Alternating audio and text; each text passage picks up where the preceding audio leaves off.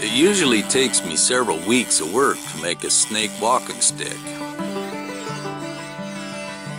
This time I'm going to show you how far I get in the first week of carving.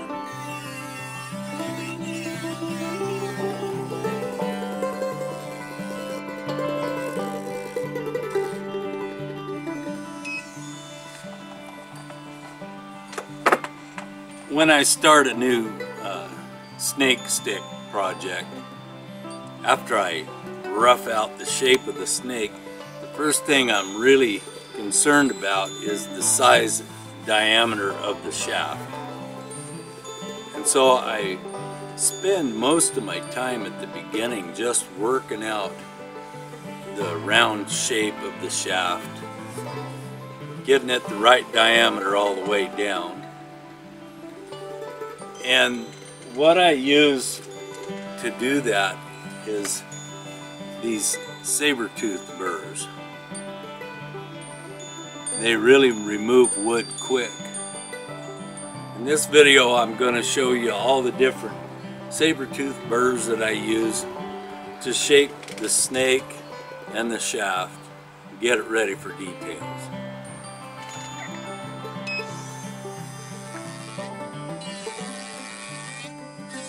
The first burr I use when I'm roughing out the snake is this 1/2 inch saber-tooth. It's called the Whisper grit because it's got the finest little teeth on there that saber-tooth makes. And it does a smoother job than most of them, but it leaves these little scratches in the wood, so you have to leave yourself enough room to sand them away. I like the shape of this. It's got that flat edge there, and it's a pretty large diameter, so I can run it right alongside the shaft to straighten out the sides of my snake.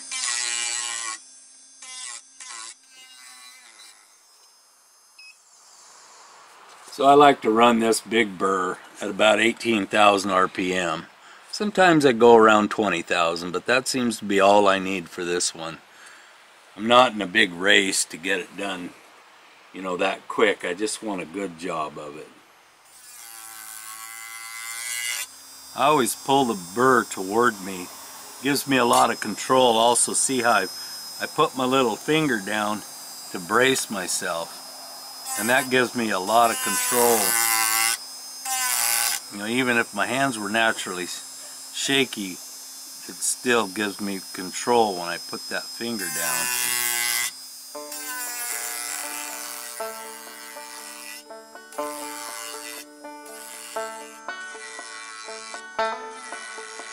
You look funny.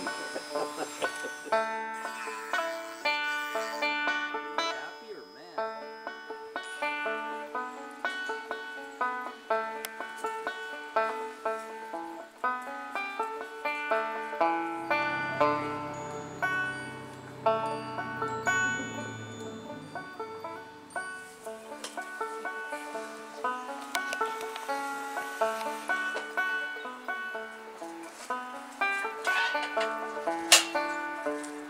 If you haven't got yourself a jaw horse yet, you really should get one. They're awful handy.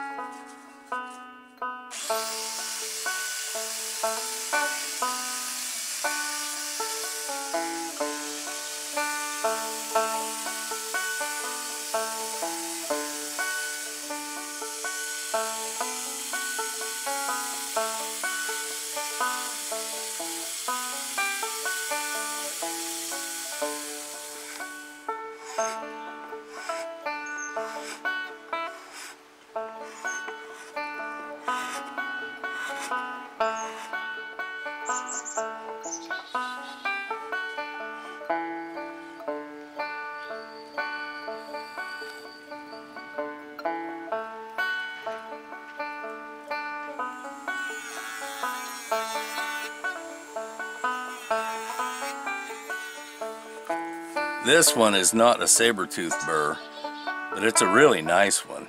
It's a Dremel 542 shaping wheel and cutting wheel. And it works really good to get underneath these areas here where I'm starting to shape the belly of the snake against the shaft. And what I'm doing is still focusing my attention on keeping the shaft diameter right all the way through.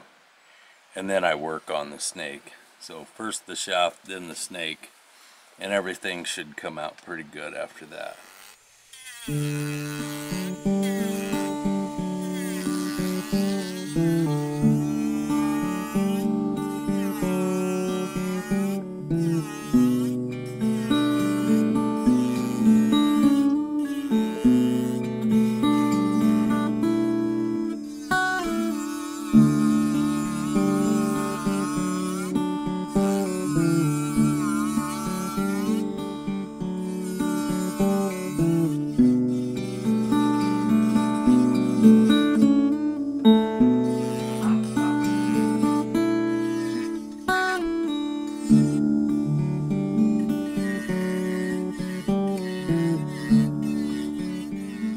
Carve out underneath the neck of the rattlesnake along the shaft, I use these other saber-toothed burrs.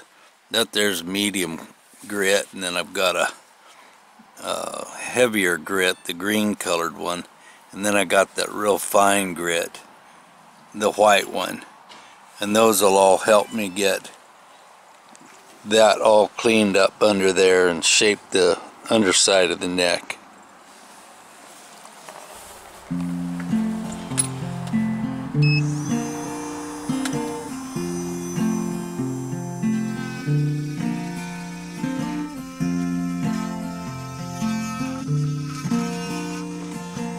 Come on.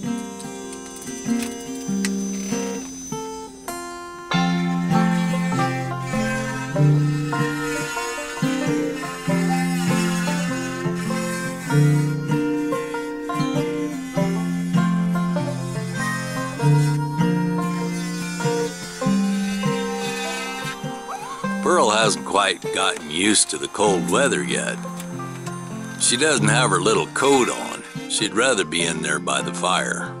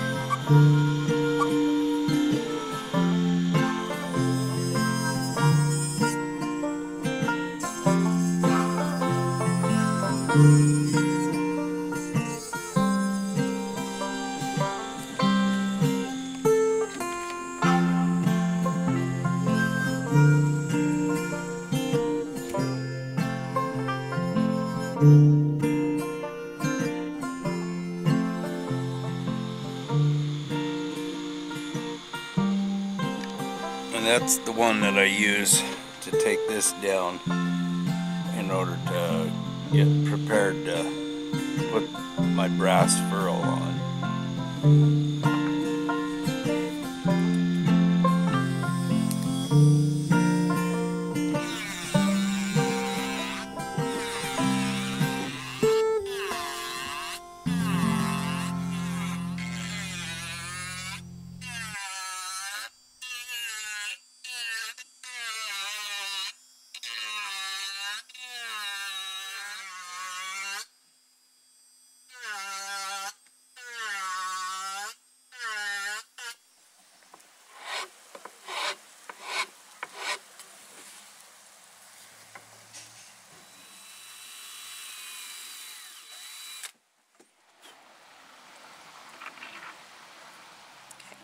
So just a couple of saber-tooth burrs and a shaping wheel, and I did use this this saw down there on the end of the stick.